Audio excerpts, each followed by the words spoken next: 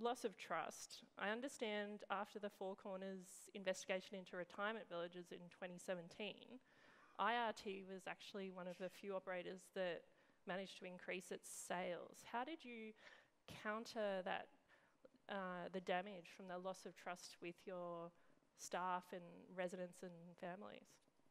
I think the main thing is you don't start from scratch. So we had good management and good facilities. Obviously, like a lot of the people in the room, we invest in our facilities quite heavily to make sure they're fit for purpose. I think it's a benefit too, though, in the context of the environment. We're a secular not-for-profit. We're community-owned. We trade very heavily off that, of course, as you'd expect, as part of our mandate. But also, too, in that environment, you had a lot of the churches had come under scrutiny because of their own Royal Commission around institutional child abuse, etc. We had, other things in place. But I think for us, we've got a long history of looking what the signals are from the market and from government.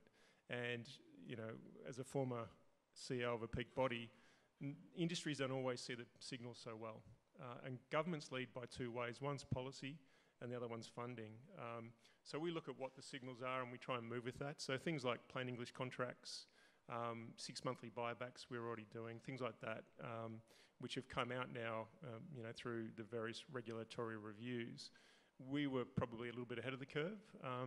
But again, a room of smart people and smart operators are catching up to us in that respect, which is great. So it's also too that bias towards our residents. We do make sure we're trying to do our best by our residents, and that's a key. I think you heard Lynn this morning talking about how you do improve their life and making sure you're part of that. Doesn't mean we get it right all the time either, Lauren, to be honest. I still get complaints, don't worry. So within that is taking those lessons and working through it.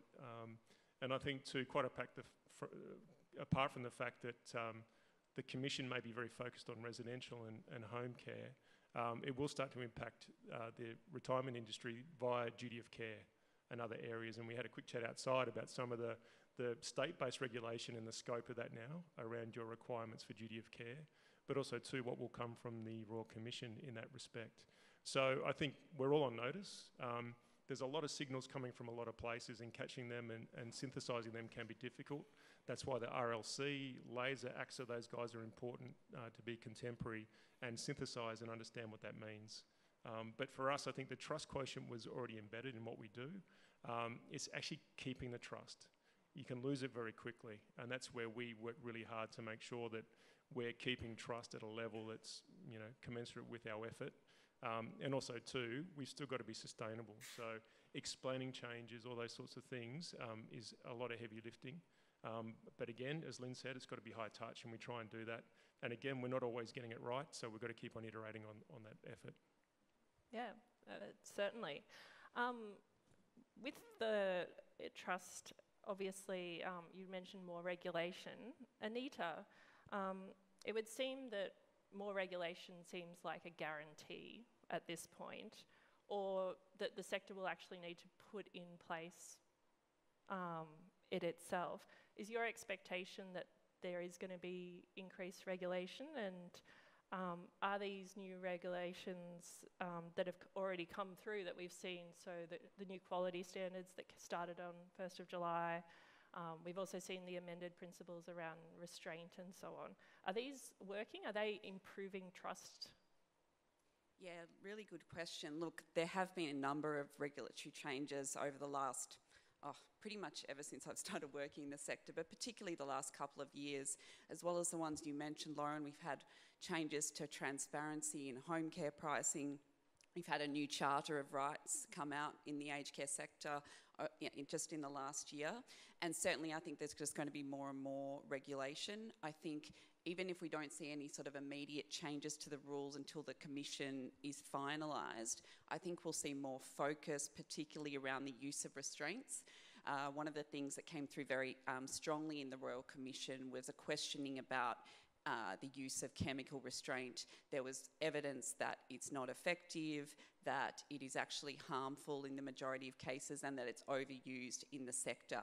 So they have introduced some new rules around it. However, I think they're also going to actually apply more scrutiny about the prescribing of them anyway. In terms of actually building trust. I don't see much evidence of the regulation so far building trust. If anything, I think trust really is at a bit of a low point for the aged care sector. It's been there for a couple of years, but I haven't seen much improvement in that myself. We had the Governance Institute of Australia last week publish some data saying that 42% of Australians perceive board directors and executives of aged care as unethical. And when it comes to the organisations themselves, it was 38% see the organisations as unethical versus 36% see them as ethical. So you can see that lack of trust borne out there. Just in my own experience, we have, I think, just an unprecedented number of what I call difficult family member cases at the moment, where you've got everything from the family members who come in and sort of scream at staff and management in front of, in the dining room, to the keyboard warriors who send off 14 emails overnight demanding an immediate response, or else I'm going to the Royal Commission, I'm going to the media. Then you've got, of course, the people that are sneaking in, the hidden cameras. That's still happening lots. And while it's almost always illegal, the police are very rarely getting involved in it, and we know that the media very much like to use that footage. So I don't, so far, unfortunately, see much of an improvement in trust resulting for the regulations. And if anything, more regulations means more things we can get wrong and more ways we can be called out for being non-compliant, which I think just then further damages that trust. Do you want to chime in? I just want to chime in on that one. I guess the other thing for me too is if you look at the RLC Code of Conduct, there's 1,000 villages have signed up, which I think is fantastic. But those of you who are wondering whether you should or whether you shouldn't, this is your opportunity to actually regulate yourselves.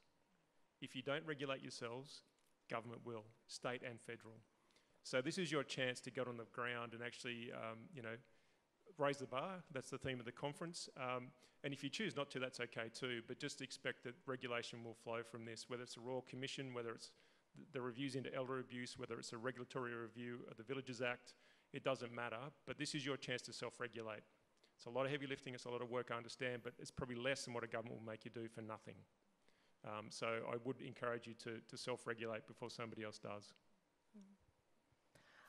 Rachel, obviously you're coming at this from a different perspective. You're working with families and customers every day. What's your view on building trust?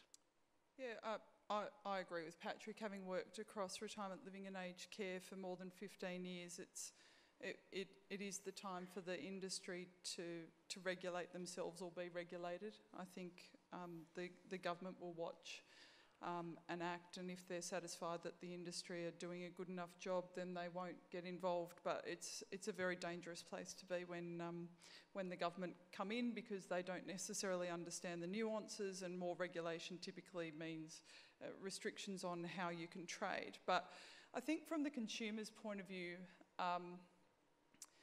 Trust is patchy in the market. There are operators that consumers trust, and there are operators that consumers don't trust. And I think for operators, it's really about being very clear and very transparent with your customer about who you are and what you do and what you have to offer.